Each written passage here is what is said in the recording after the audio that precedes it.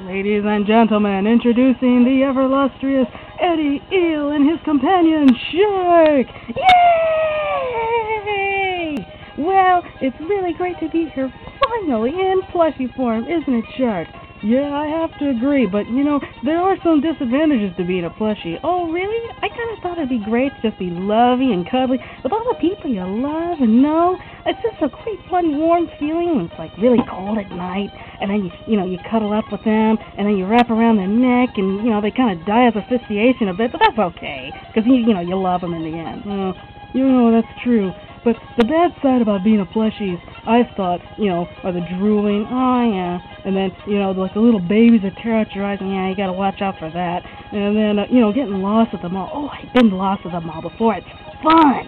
You gotta you meet all sorts of new people, and the security cop comes around, and he tells you, you gotta leave, sir. But then, in the end, you make friends with him, and then, he's okay at the end. Yeah, I've never had that experience yet. Well, it's a fun thing to have. But either way, it's great to be in plushie form. Finally, at last. I mean, look at how long and pretty I am. It's so shiny, too. Guys, wait a minute. Ed, you're not anything like what you're supposed to look like. What do you mean, Jen? Well, you're missing your glasses, for one. And, Shark, your nose is something wrong. And then none of us are wearing anything. You're right. Oh, okay, Jen. Well, we're going to cut it short today. And, we'll come back when we're something a little more appropriate. Good point, Ed.